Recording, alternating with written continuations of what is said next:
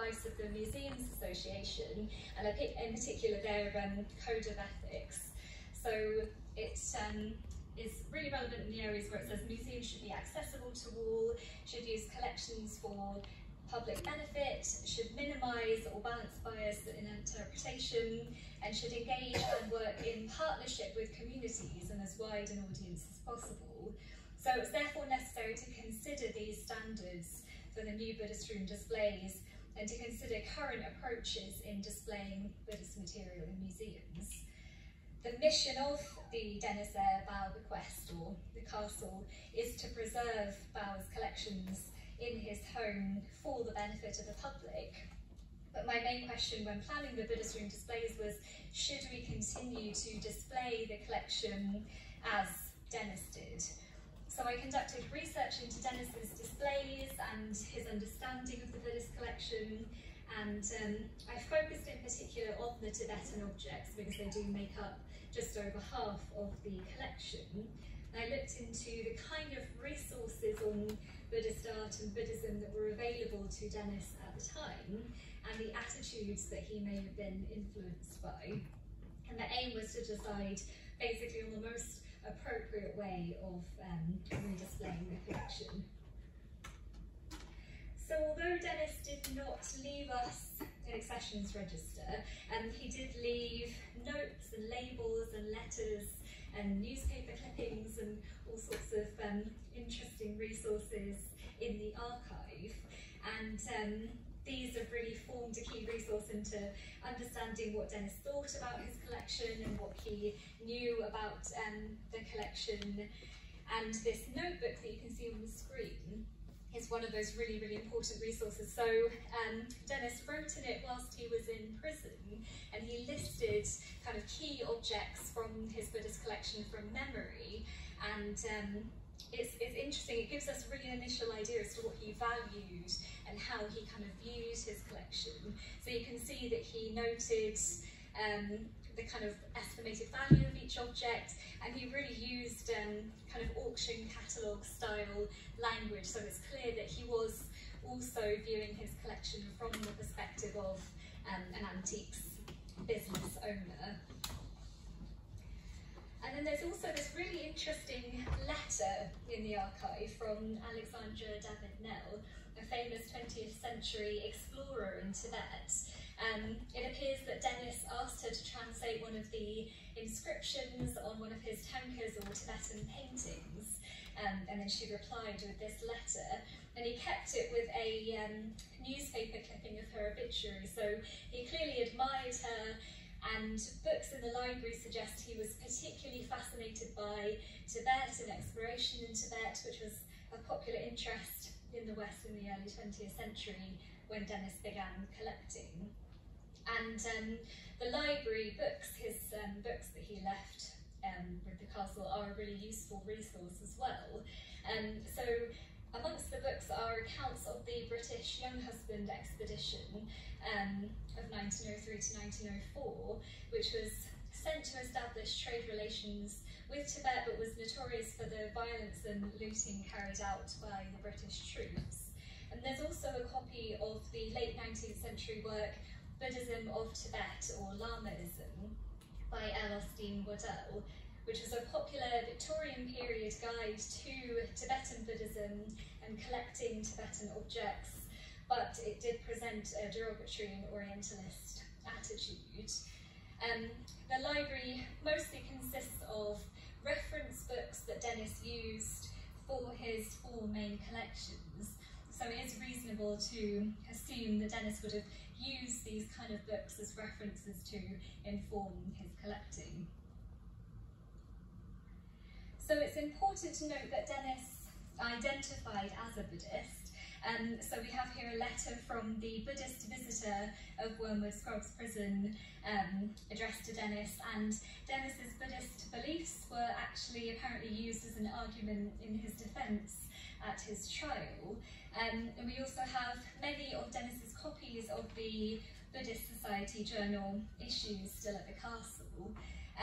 According to the book Beyond Belief, which was written by a close friend of Dennis's, Mary Eldridge, about their kind of relationship, Dennis was close friends with Christmas Humphreys, the founder of the Buddhist Society, and the book states that Dennis and Christmas Humphreys were both Buddhists, but Dennis apparently was just a romantic who was attracted by the beautiful imagery of Buddhism. It's really interesting that many of the articles and adverts in these copies of the Buddhist Society journal that Dennis kept again reflected attitudes towards Tibet and Buddhism typical of the early to mid 20th century. So the kind of themes that come across quite strongly are a focus on Western interpretations of Buddhism, comparing Buddhist ideas with Western psychology, and there are also quite a few adverts for the Theosophical Society, the Theosophical Society bookshop, which was a society founded in the late 19th century in America, which focused on exploring the occult, magic, and Eastern religions.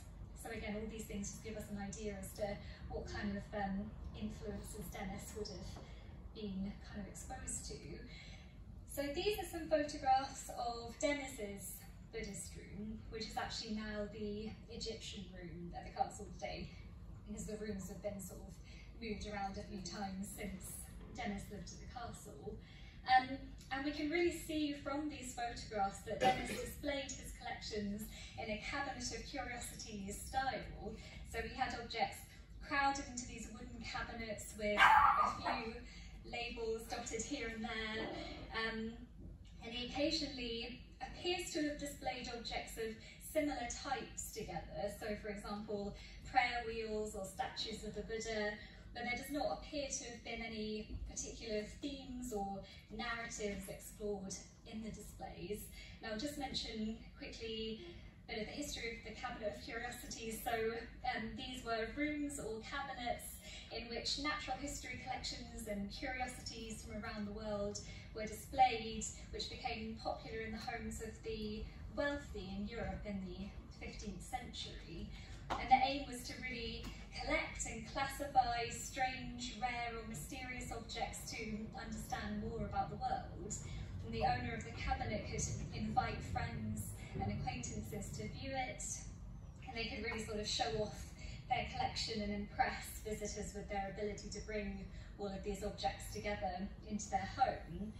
So in a similar way, the aim with Dennis's displays appears to have been to impress his visitors with the quantity and the beauty of the objects rather than to provide information on their original context or meaning.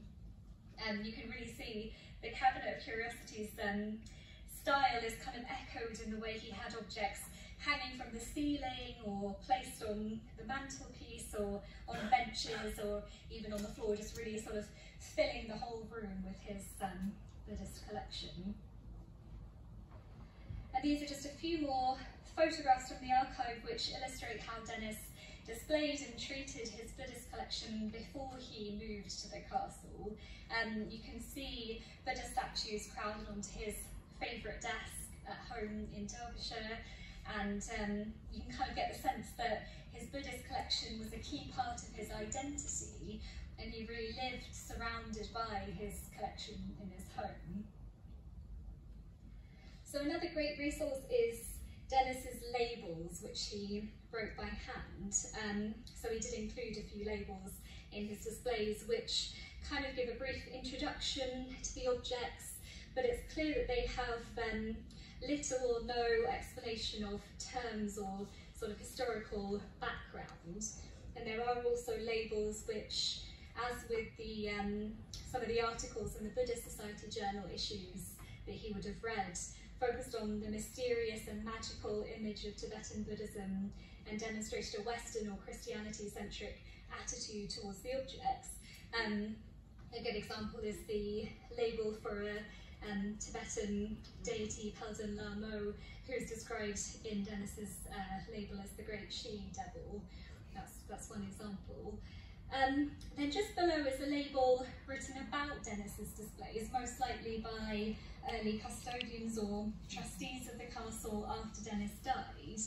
And it basically sums up Dennis's displays quite well. So it explained that Dennis considered the context and the history of the objects to be of secondary importance to their aesthetic qualities, and that does come across again clearly in his displays.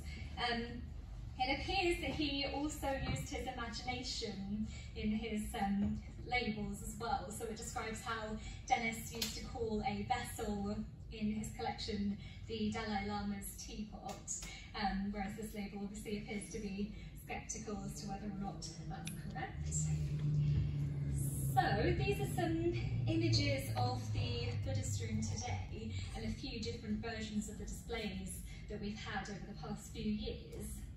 So really the main conclusion of my research into the archive was that the way in which Denis displayed and interpreted his Buddhist collection erased or obscured the object's original context, meaning and in particular sacred significance. His understanding and interpretation of the collection appears to have been influenced by early to mid-20th century attitudes towards Tibetan Buddhism and Buddhism in general, which tended to view it from a position of colonial superiority. So the aim with the new Buddhist displays at the castle was to move away from presenting the objects solely as Denis's curiosities and to explain the original context and uses and significance of the objects to the people who made and used them and to Buddhist people today. So we wanted to add further voices and perspectives into the displays.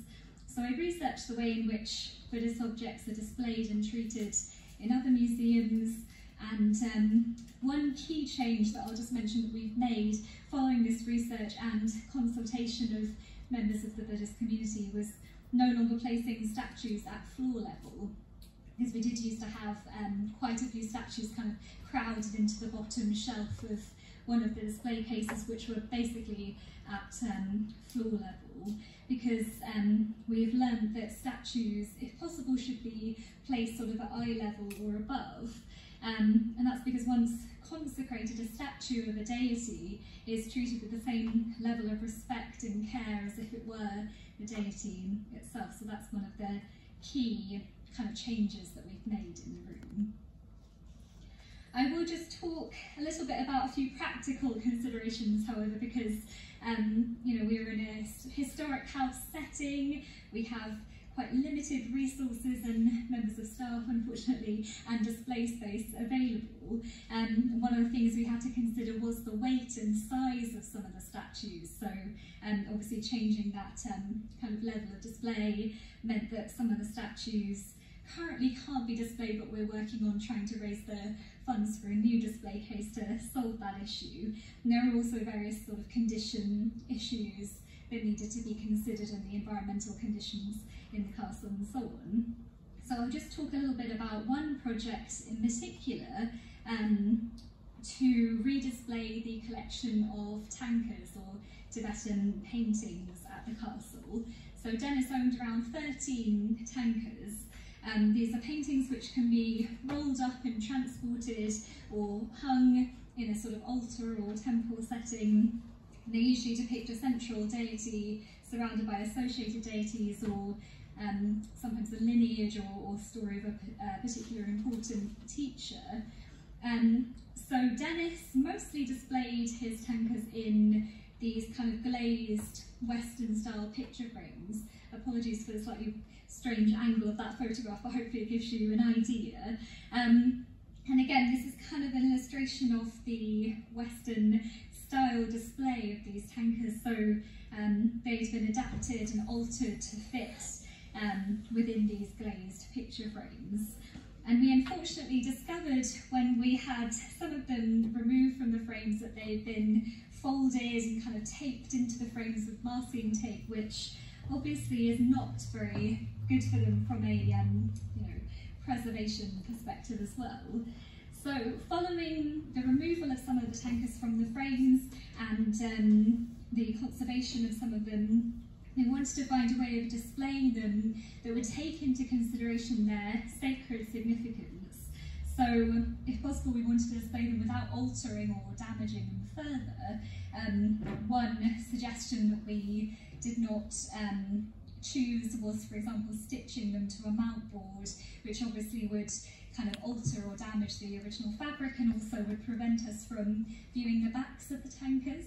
And most of them have really beautiful different fabrics on the back of them and inscriptions, and even one has a handprint as well. So there's really, really important information that can be found on the backs of the tankers as well.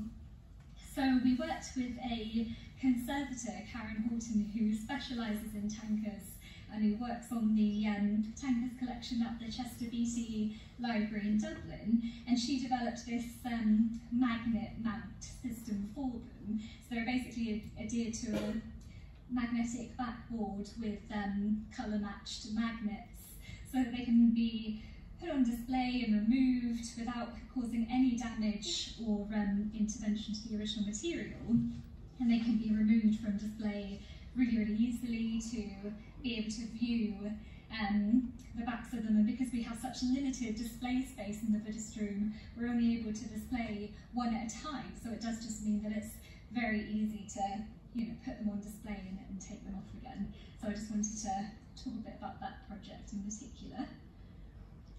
So, in order to ensure that we're displaying the Buddhist collection accurately and respectfully, and to bring other voices and perspectives into the displays other than just Dennis's voice, we have consulted members of the Buddhist and Tibetan communities in the UK on the new displays.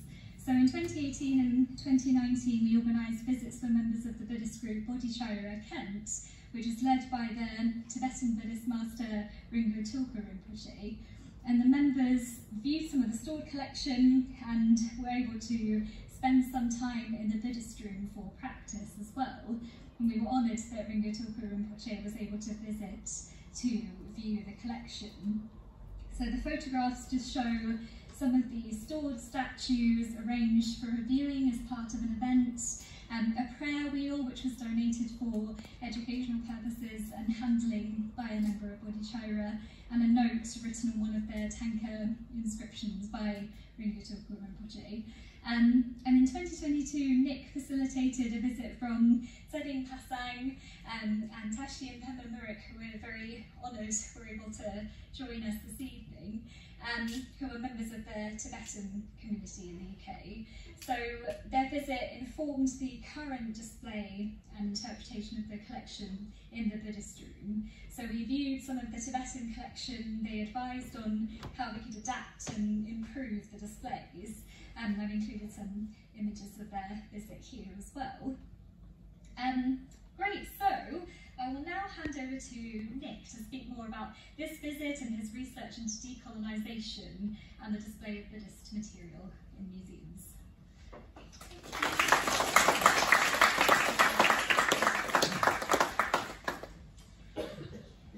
Thanks, Naomi, and thanks for inviting me to talk today.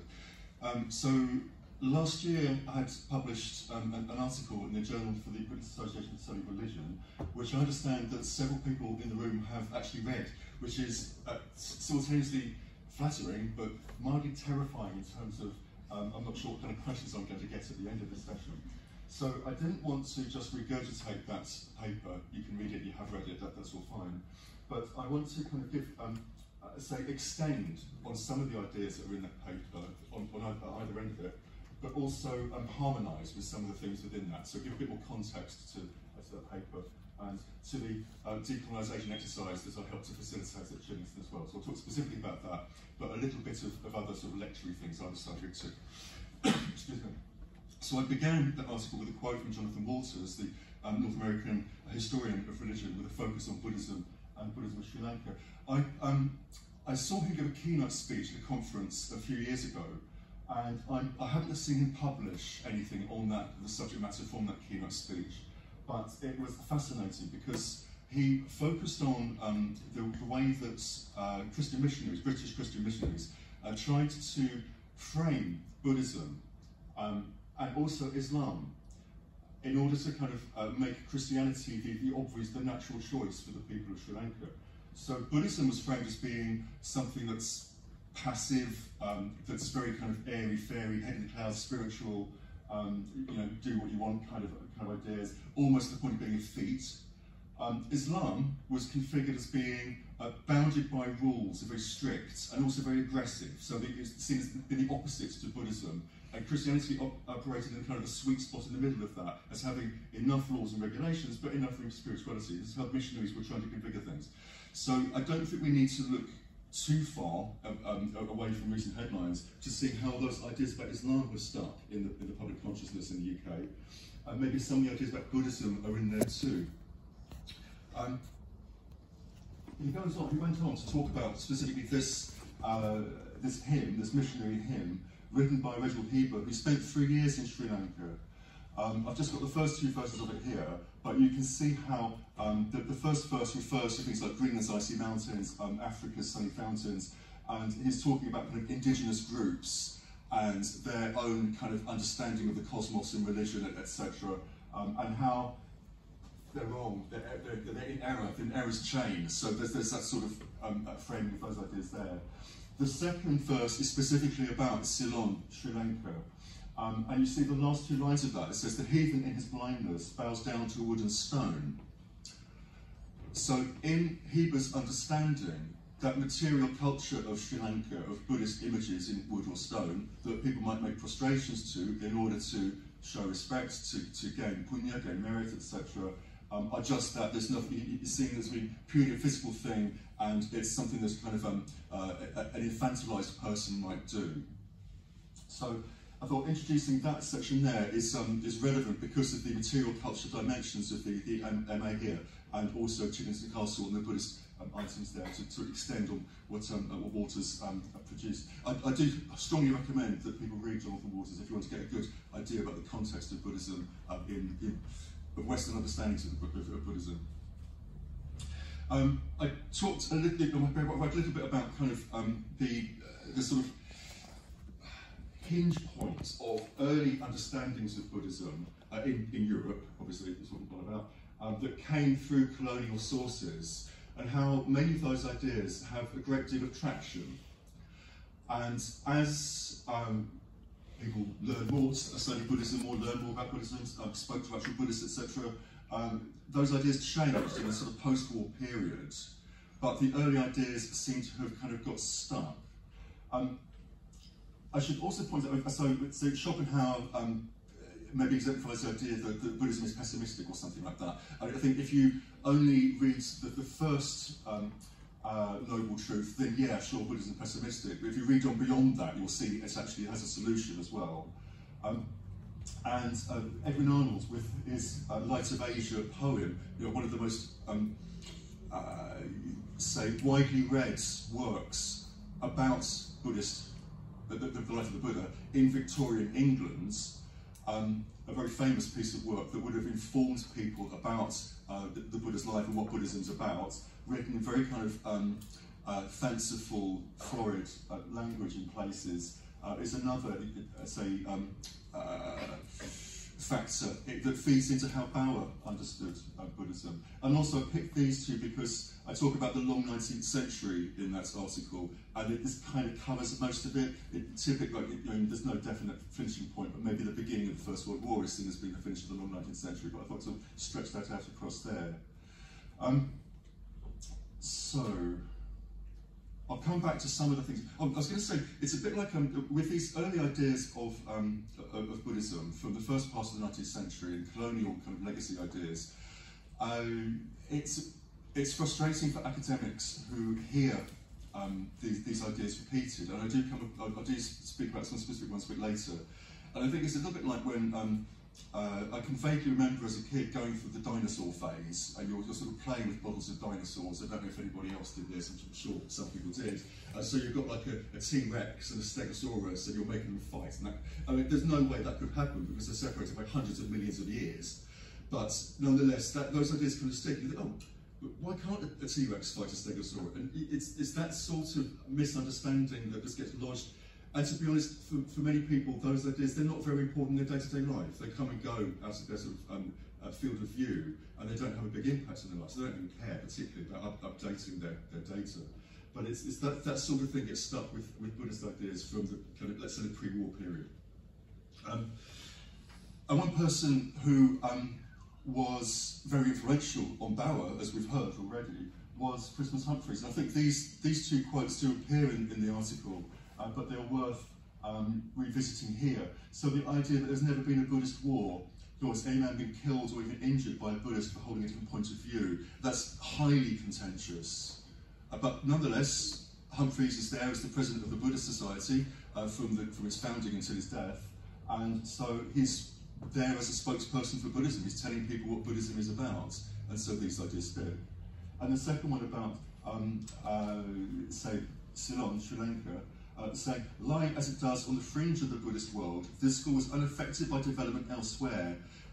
Ooh, I don't think anybody in Sri Lanka would like to think of themselves as being on the fringe of the Buddhist world. They're at the centre of their Buddhist world, and it seems to be a very objectifying, colonial approach to understanding the religion in Sri Lanka. And this is the kind of Buddhism that Bauer would have encountered. So aesthetically pleasing, as Naomi pointed out in his talk, and pacifistic as well, and so on. I'm not going to talk too much about Buddhist modernism. Try and keep an eye on the time. I forgot what time I started. If I start to run on, just let me know. But I should be able to sit about 20 minutes. But I haven't timed it. So Buddhist modernism is a term that hopefully some of you are familiar with, and it really refers to this idea that Buddhism, as encountered in colonial situations, is a construct of its own. So, in the face of hostility by missionaries and others, Buddhists in, say, Sri Lanka particularly, tended to try to present Buddhism as being like entirely rational. They came up with a new way of understanding Buddhist thought and Buddhist practice that was in line with Western rational thought, and in line with science. And ideas about, say, non-human entities or worship, etc., were just local cultural things, hangovers that satisfied some people in a simplistic kind of way. They weren't an integral part of Buddhist practice and so forth. So this was identified in the 1960s by Heinz Becker, the German Buddhist Heinz Becker, who kind of set a different kind of context of trying to understand, well, what is it that we do know about Buddhism then? If those ideas were coming through in the first part of the 20th century, and that's not really how Buddhism was practiced in the countries before colonialism, what is it that we kind of really, let's look again at the data that we have and try and find a new way to understand Buddhism. Furthermore, trying to understand Buddhism on its own terms as well, but I'll talk about that in a few moments. I should also add, for clarification purposes, that most of the things I've talked about so far is a case of European intellectuals who've encountered Buddhist thought and practice, and who've turned up back in Europe, say, and they're telling people what Buddhism is. And these, it would be fallacious to think that they discovered Buddhism, or they were the first kind of Europeans to encounter Buddhist ideas, because that becomes like social history that goes back way before the 19th century, where you have encounters through trade routes, etc., with the Buddhist world, and you also have Europeans who become monks in the, say, late 19th century, early 20th century, who are they're not high profile, they're not trying to sell books, they're not trying to get lecturing posts in the UK or something like that, or proselytise. They just became attracted to Buddhism, Buddhist thought, Buddhist practice, Buddhist life, and just renounced the world and became monks. And there was a project at Cork University to identify people who became Buddhist monks and nuns that aren't really on the radar, that aren't sort of kind of rock star figures in Buddhist history. So yes, we have these disjunctures between the sort of pre-war, post-war ideas about what Buddhism is. So on to decoloniality. I'll come back to those disjunctures in a moment. I thought, when looking at the decolonisation exercise that we did at Chiddingstone, and when thinking about decoloniality in general, it struck me that there's not just one type. There seems to be a difference between activist decolonising practices, such as repatriation of human remains from museums, And as I say, fortunately, I don't know if we've looked in every cupboard in the museum, but hopefully you haven't found anything in there that you sort of think that shouldn't be here. Or say, activities like, say, Rose Must Fall, etc. Those kinds of activities. And the more educational side of it. So I thought that there's a distinction there between sort of hard decoloniality and soft decoloniality. I was thinking with soft decoloniality, it's a bit like sort of soft power. So it's a sort of a gentle suggestions here and there to try to influence people, rather than saying, here's an agenda, we want these results at the very end of it, and those sorts of things. A colleague of mine at University of South Wales, a former colleague, gave a really good description of what decoloniality is, particularly, say, soft decoloniality. And he said it's like if you're trying to explore a cave, and you've got, say, one candle, and you're walking around it, you can see the shapes and the contours of the walls, and maybe there's a drawing here or there or something like that, and you get a sense of what the cave is about. That's like the kind of the colonised approach, if you like, with just the one candle. And he said what decoloniality does is it brings more candles into the cave, so you can see more of the walls and see more of the kind of the layout of the cave and understand it better. It is not about snuffing that first candle out and replacing it with another candle to wander around the cave with. So I think it is an important consideration, especially with the, I don't know, the standard of rhetoric these days on things like decoloniality and sort of wokeness, etc. That it's not about cancelling voices, it's about bringing other voices to the discussion. So nobody's trying to sort of stifle or deny a kind of a colonial past. They're trying to say, well, let's look at it with from other perspectives too. Let's look at it from the perspective of the colonised. Let's try to kind of bring more light into the cave. But it's not a case of cancelling any voices. Which is why I think with this, the activities at Chiddingstone do this very well, because Bauer's understanding and the context of the collection altogether is really well preserved. I'm not sure it's the right word, but is there, is contextualised. He's not being kind of cancelled. His words aren't being removed from that, and he lives on in the collection. And it also links to this sort of quote from Santos, that as understand the coexistence of many knowledges in the world and the relation between the abstract hierarchies which constitute them all, unequal economic and political power relations. So it's trying to just acknowledge this and address it, to bring more voices to the discussion and to listen to those voices, and not just from your own kind of, through your own lens, try to understand them on their own terms. Because part of the, well, actually, I'll talk about this and I'll come back to that strand in a second. So, this is a bit of a break. So, we get these ideas that, you know, the Buddha was plus-sized. I don't know if anybody's ever had this. I've never had it with an MA student, but with undergraduates, on the first sort of few sessions of teaching Buddhist studies with them, there'd almost always be one who would say any questions about something, you know, a lecture that's nothing to do with this particular subject. They'd say, oh, you know, why was the Buddha fat, or something like that? And he said, well, but we have no evidence that he was.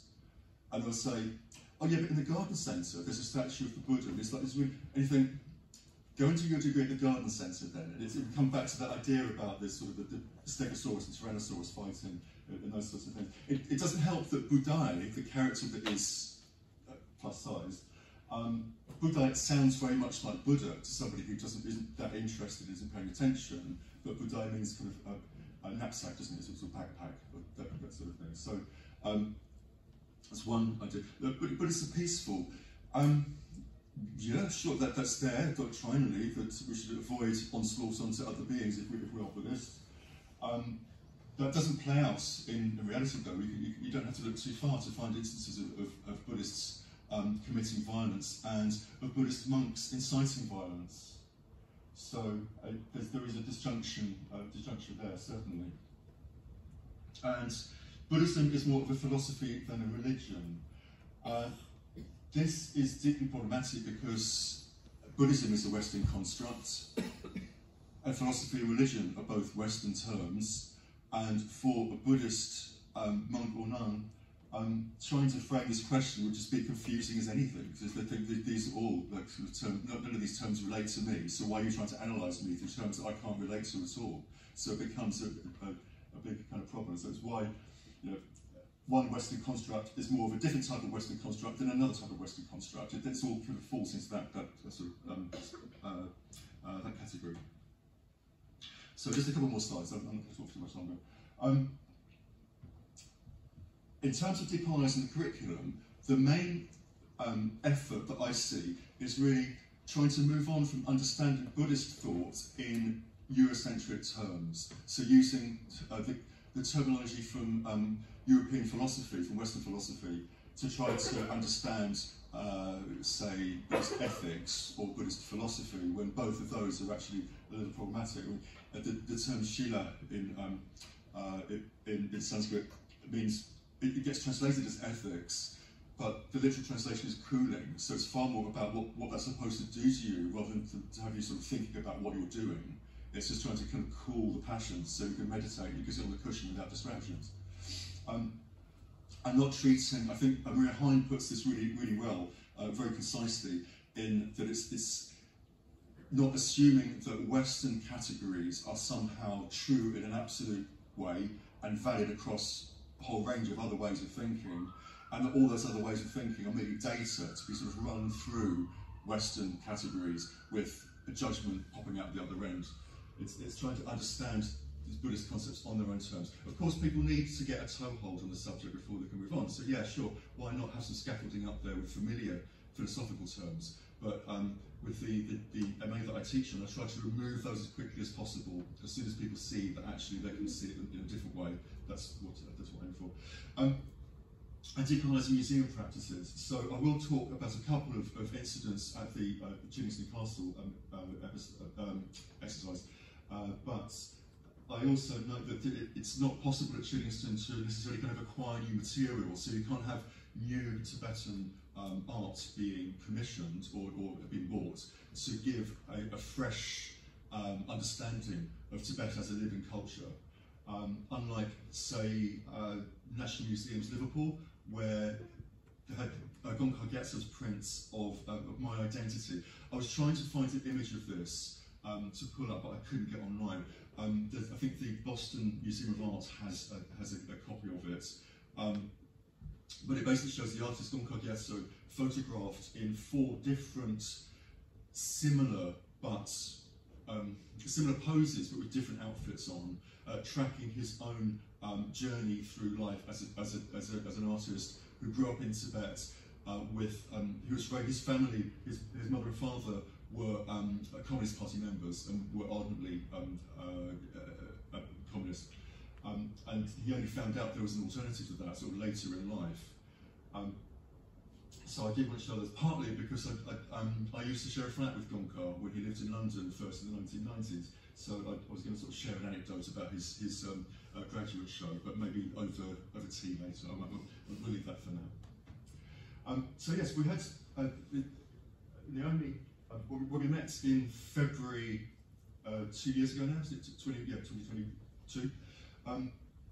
You can see Pema Tashi-Murik and Soni Passan, and Naomi sitting there too.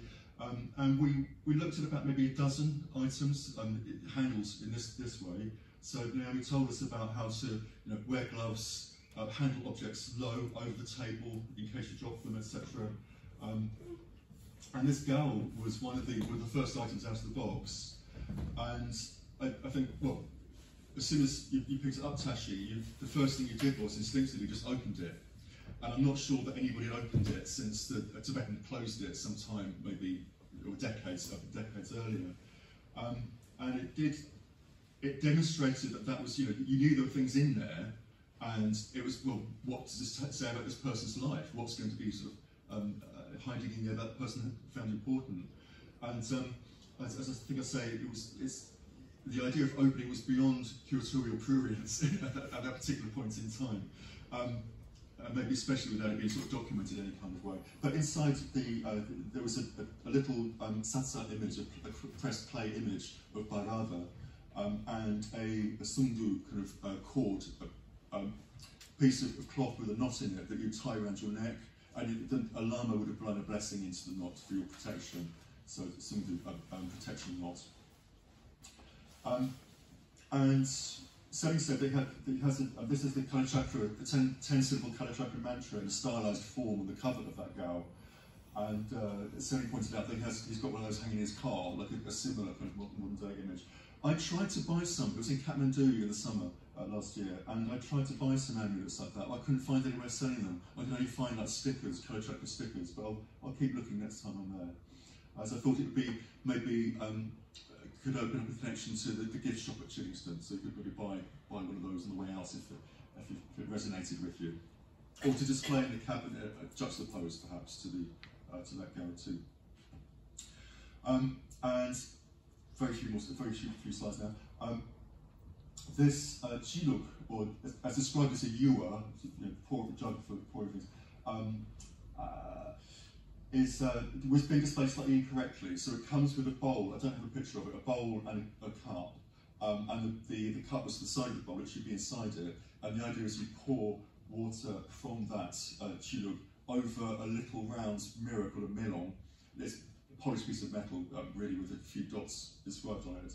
And whatever is reflected in that mirror gets purified by the water that's coming out of it. I thought it's really interesting because the provenance of this item, if you don't know already, it was a gift from the Panchen Lama, described as a Tashi Lama by Bauer, to Lord Minto, the Viceroy of India, in I think it's about 1905, I can't remember the exact date. And there's a description there from Bauer's notes about what would happen to things that were gifted to governors and dignitaries and so on, if they didn't necessarily want to keep them. So if a gift like that would be given to the Viceroy, if he didn't want it, he couldn't keep it personally without paying for it, but he might want to keep it in his office or have it in his estate or something like that. If he didn't want it, it might be passed on to some other government official who might want to keep it in their kind of in their state-owned collection, not their personal collection. And eventually it would just be sold to an art dealer on the open market. And so this was sold to someone called Courtauld Stokes, which I think is a great name. I think if there was ever like a kind of a quiz game called something like, is it a kind of a ska DJ or ska MC or colonial administrator, Courtauld Stokes would be a great person to include in that game. And eventually it was bought by Bauer. There's some contradictory notes, I think, between this and another site, or the label that Bauer used. Because in this one, I think it says it's kind of, it could be late 18th through to 19th century, but he positions this as being 18th century in the actual label, because that gives it more kind of charisma. The older it is, the more kind of like exotic it is. But it might be a bit later. I don't know, I know very little about Chinese cloisonné work, apart from, as I understand it, the kind of it peaked sometime in the mid-late 19th century. I'm happy to be correct on this because I really don't know much about it. I'd imagine maybe it's more at that end, so it's a better example of that. But this is a gift between a really senior Tibetan dignitary, like right up at the top, and the Viceroy of India. It symbolises a political connection. There was a reason why the Panchen Lama was in India and reaching out to Minto. I won't go into details about that, I don't know enough about it.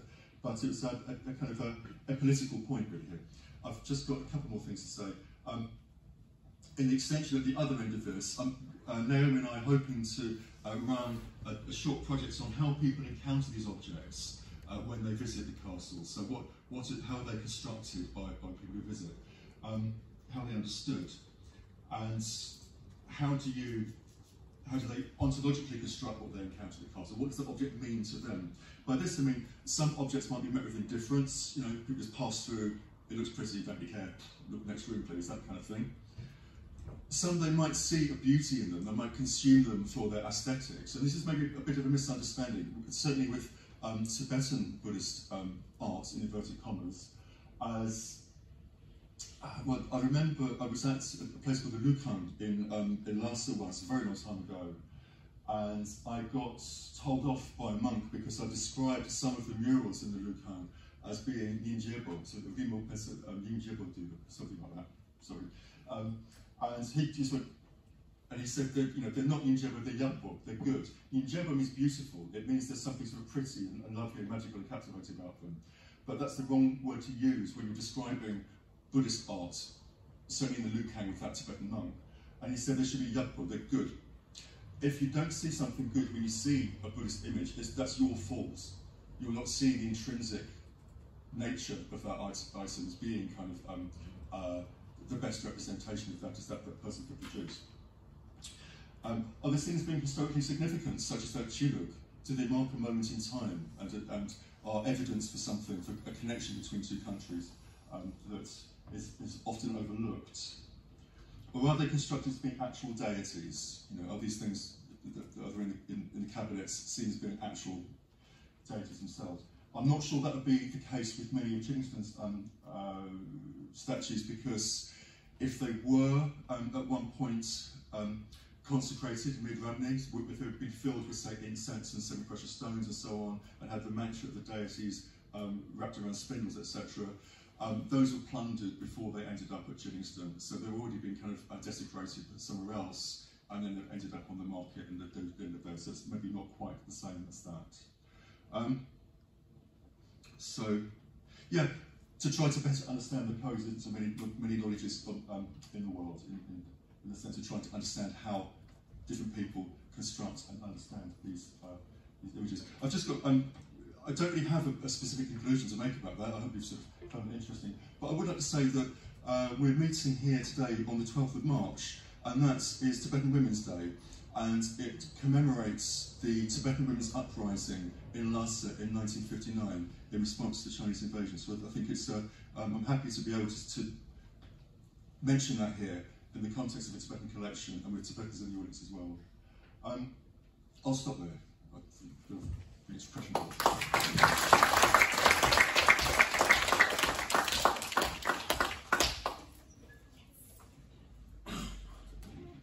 Thank you, Naomi and Nick, for those fascinating talks this evening. We have about 20 minutes left, and I'm sure there are lots of questions in the audience. And we would love it if you would take a few